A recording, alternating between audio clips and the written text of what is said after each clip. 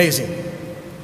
But today, we have a very great issue that needs to be tackled, and that is the issue of pornography that is available in these social networking applications and sites and apparatus.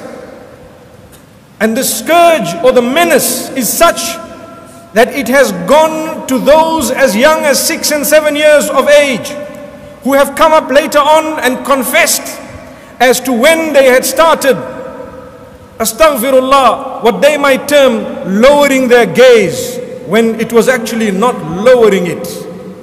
They will tell you, I was looking down at my phone.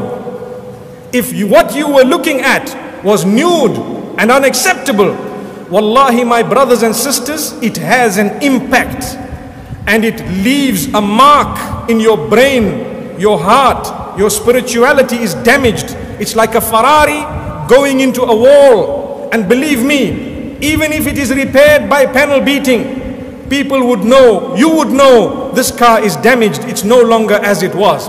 Keep yourselves away from it. Wallahi, it cannot bring about any goodness. Pornography will only damage you. It will only make you do the absurd. It will make you a person who has low morals and who thinks everyone else has low morals as well.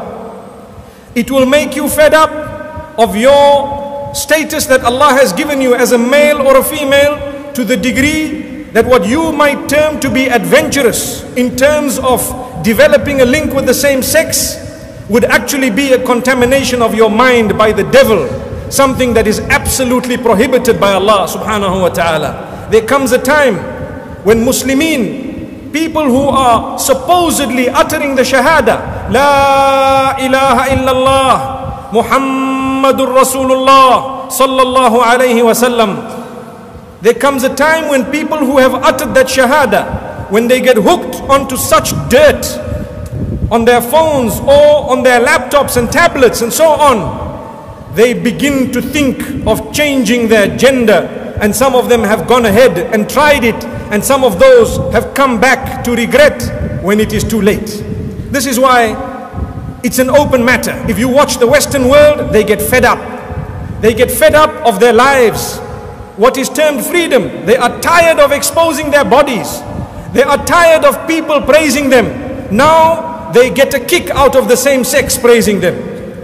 Then they get tired of that, and they don't know what to do, so they begin to tattoo their bodies. All this has become so pressurizing through these social networks because people are talking about it, people are encouraging it, yet nobody is going to those who have regretted and perhaps created a club of those who have done regretful items in their lives.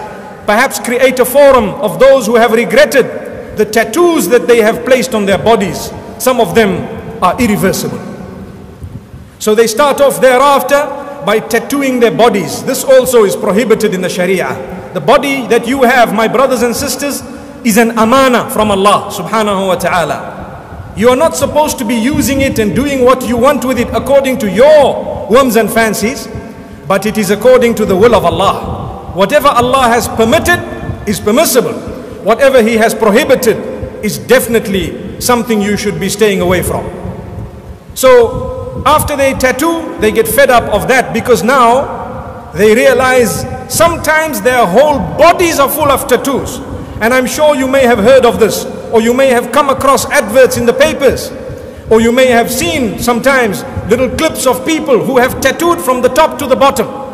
And thereafter they regret too late. So now what do? They say, I'm a male, I'd like to be a female. How did this happen?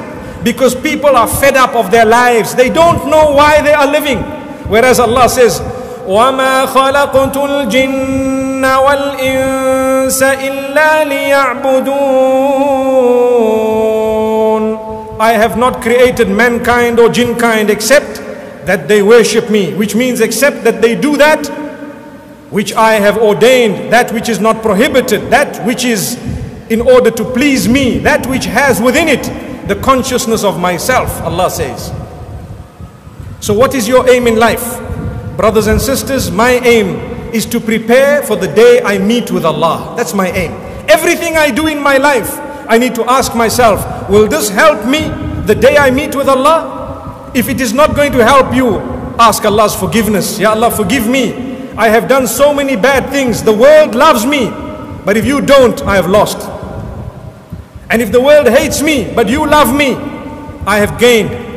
And there will not be an instance where Allah loves you and nobody else loves you, because Allah will send the love for you upon those who are pure and clean on the earth as well.